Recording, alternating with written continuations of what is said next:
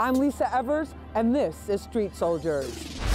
Fox 5 and Hot 97 present Street Soldiers with Lisa Evers. It's the time of the year for giving back, and many are choosing to make this a meaningful holiday season. But some are taking it a step further, and by helping others, are transforming lives. Hip-hop has a big heart, and it's on display this season. Volunteers from Run It Up Recordings wrap toys and gifts they're donating to 200 special needs children in East New York. It's where hip-hop artist Phresher partners with Street Soldiers to make the holiday bright for children who may otherwise get nothing.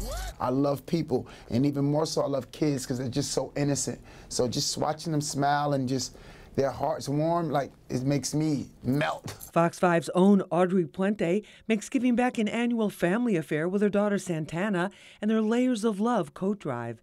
At Hot 97, Street Soldiers Anaya Johnson and interns wrap toys donated by the Hip Hop Has Heart Foundation for 97 kids in a Bronx after-school program. Another effort started with a Thanksgiving turkey giveaway by reformed Bloods and Crips and their family members, and it was a big success. If we come together, we could really actually get things done. We don't have to always come together in a violent situation. We could come together and make everything a positive situation. Frosty partnered with one of the original founders of the Bloods, Soul B.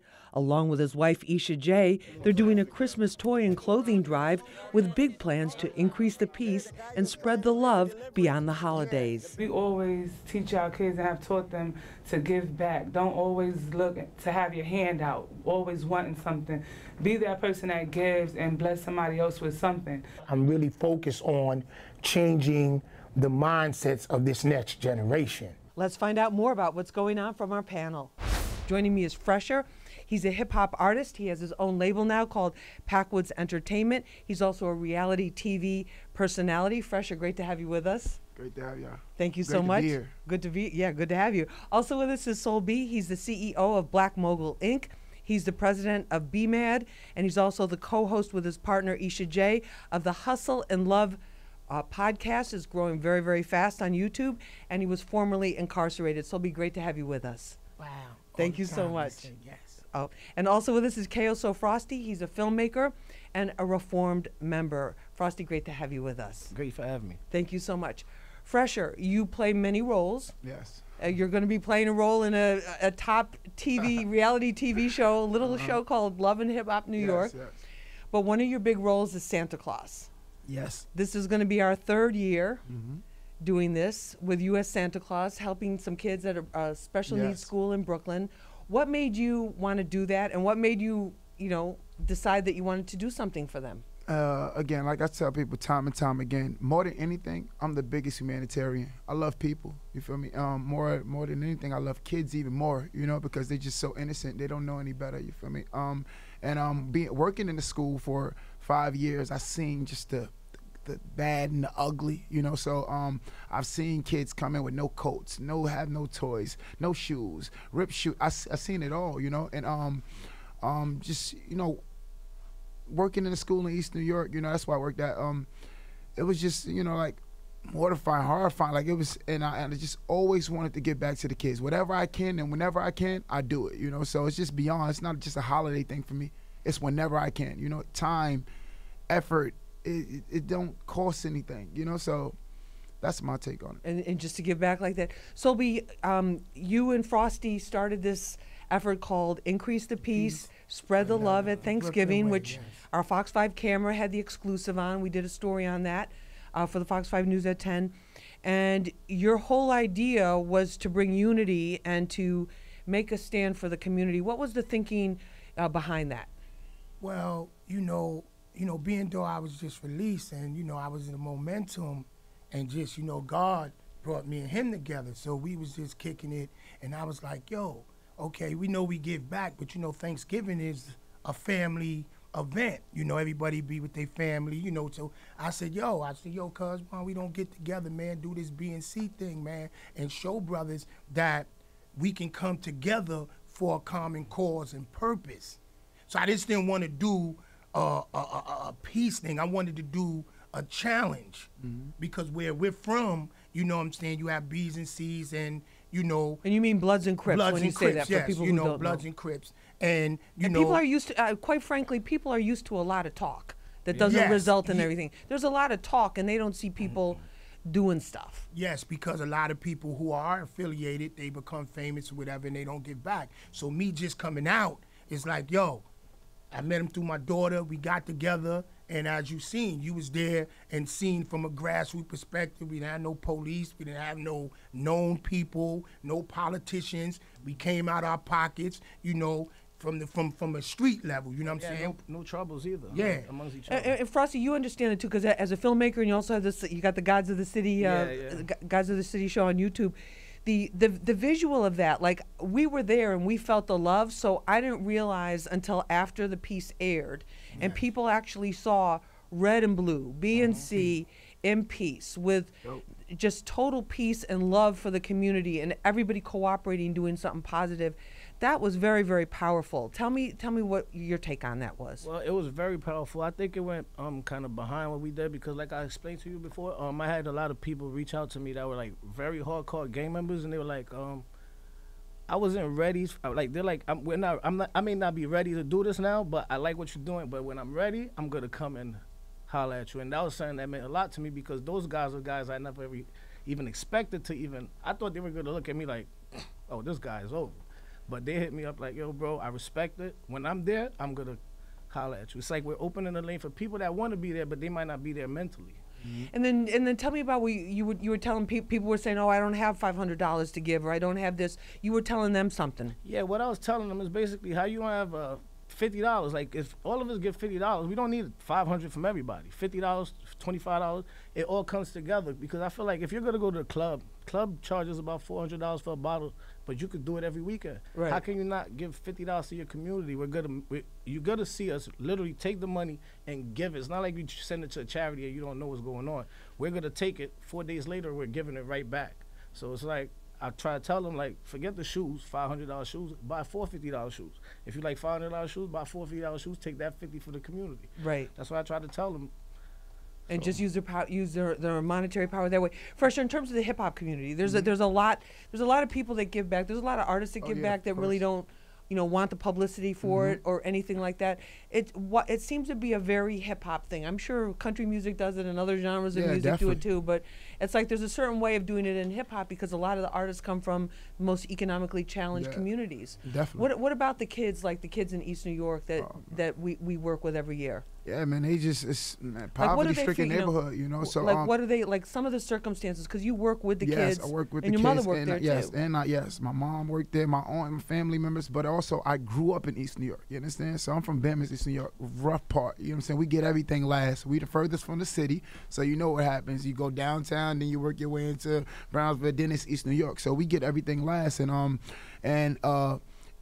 I don't make a stand, like, I'm a superhero in my neighborhood, you know what I'm saying? I go through, the kids love me. One toy can change a kid's life, like one toy.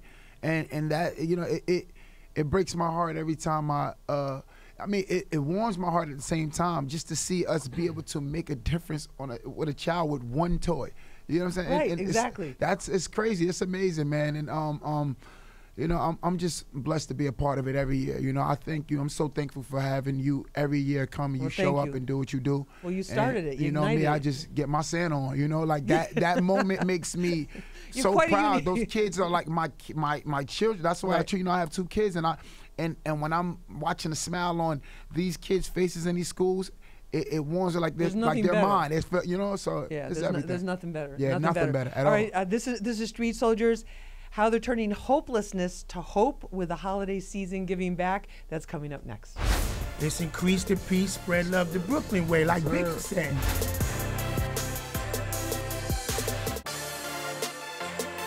So be the people, because when you this is your first holiday season in a number of years, being with your family and being a free man. What made you decide that you wanted to take on this project with Frosty of really spreading the peace, increasing the peace and spreading the love? Well, technically, which I have to give, props to my wife, Isha J. It was her, because we were talking about increase the peace, but then Thanksgiving was up, and she was, we were just building, in our mastermind group, and she was like, babe, how about, y'all get together with bam. And it just came together, and, you know, it just took a little, you know, me to get out there, like you said, when you came. It was like, Lisa says, nobody's here. But I said to him, I go, I don't care if there's 2 turkeys and 2 people. I go, we're still doing the story because this is historic right here. And when I said no, I got on the phone, cause I'm like, she seen people coming. I go, we're not leaving. We're not leaving. No, and we made history. That was and that was. But Frosty, what about that? Did you have any concern? Because you have a reputation. You know, you have a reputation. You have a career as a filmmaker, and also with the television. You know, with the show. Yeah, and with all that, and then also, you know, in the BNC community, it's like, were you worried that people might look at this and go like, what the heck is he doing, or is this like any kind of backlash or anything? I mean, not really, because I feel like I guess when we were younger, we'll take risks for things that were less. So I guess like putting our risk for something positive shouldn't make a difference. That's like I said, I was just waiting for somebody to come like, oh, hey, what you doing? You looking soft or something. But they really took to it, and I feel like before we risked our freedom for nothing. So. And our lives with whoever, our enemies. But now, if I'm with my enemy and we're making a difference, if you're mad at that, then that's your problem. Like I'm not worried about that. So it was really so you were just like this. It feels like the time is right for this. Yeah. Sometimes it just takes somebody to just make the step. Like, you know, once I made the step, like I said, people reacted. But if I never made the step, then you never know what's gonna be the reaction until you do. Right. And exactly. I just said whatever. And I got responses from all over the country, man. I mean, guys want to work with me. You know, like it was just so impact. I didn't realize the impact. Minnesota, Chicago. Yo, could you think you can come out here? Yeah. L.A. You know what I'm saying? I'm talking about with, you know, pivotal guys. Was like, yo, that was like impacting. Like, you know, because why do you think it had? Explain for people, because I was there, so I understand. But it's like, what made that so impactful? Because it was like the most what you would call the hardcore guys. Yes, it wasn't just some fringe guys. It was like hardcore it was leaders.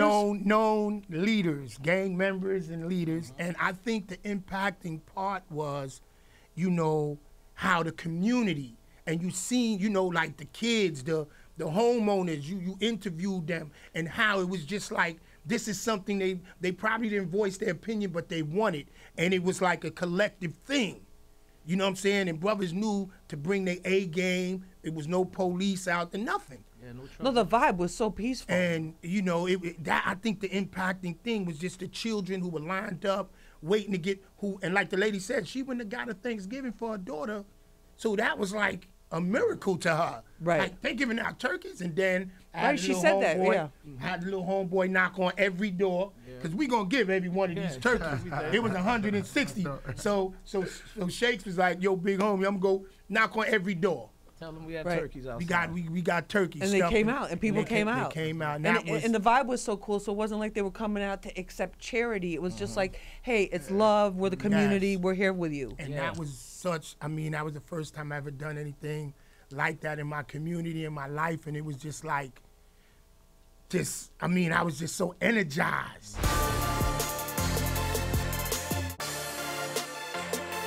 Solby, you say that you guys started the problems that you see, yes, and that now you really want to be part of the solution. Explain that to us. Well, you know, when this, when New York, you know, came into this B and C thing, because, you know, technically B's and C's is from out west. Right. But when we started this thing, you know what I'm saying, in prison, we started for a specific purpose, as I explained, you know what I'm saying, in my For first survival, case, basically. For survival, technically. So now we never realized the impact that it would have on the community.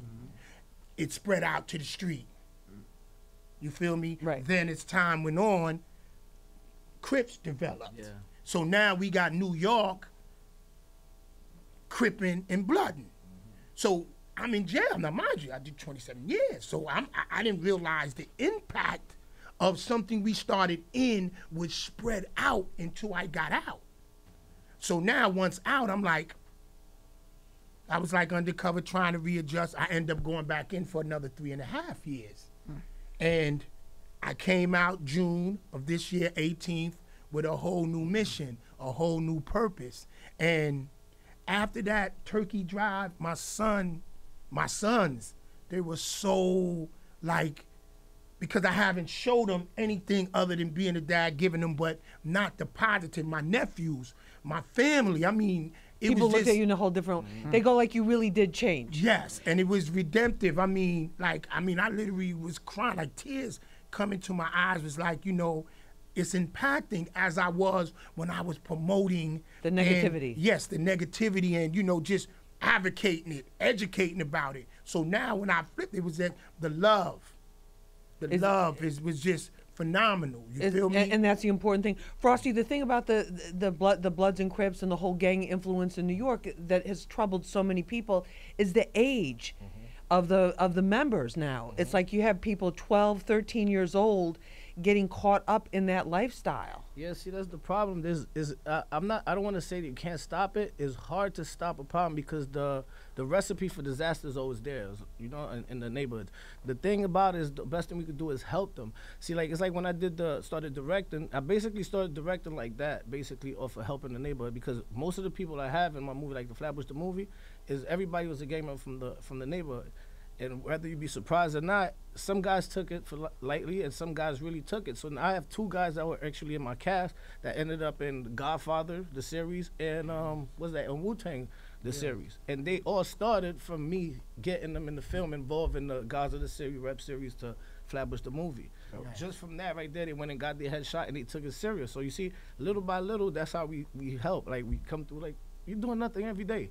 Come, let's film something. Right. They felt, because you know what it is too? People like to get like a pat on their back sometimes. Like, because people, like I said, there's no hope. It's like the toys. The hopelessness, right? There's some hope. Just because they're older doesn't mean they don't have, they're the same way too. Right. Sometimes people need a push. Like, yo, man, you could do something. Right. You can't do anything. Never too act. Late. Before they know it, they're like, oh, I could act.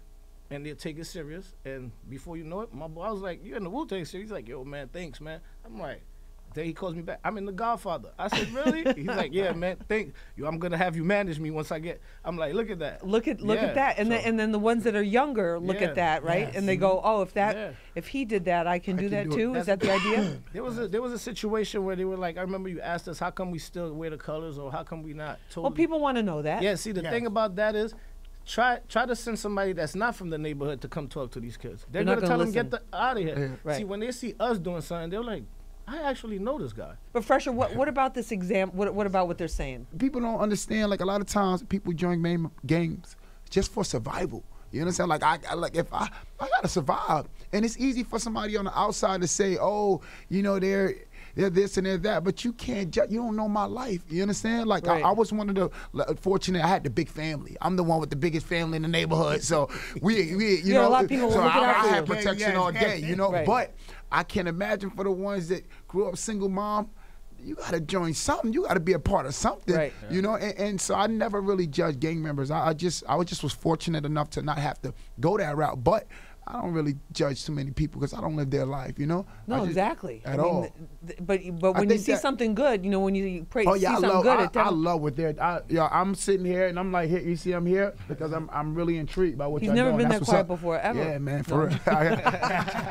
Just seeing if you're paying attention. Man. What about the larger message? Because you're planning the coat drive, you're planning the toy drive for the kids. But this is not just a one-time thing for you guys.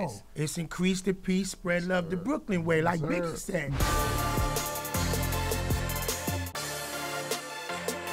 Good luck to all of you with everything that you're doing. Santa, great to work with you again for the kids. Solby, thank you very much for being with us on this episode. Anytime. Thank you. And Frosty, thank you so much for being with us. Welcome, Lee. And we're wishing you a very, very happy holiday season. If you can't give money, just give a little praise to the people who are doing it in the community, because that goes a long way.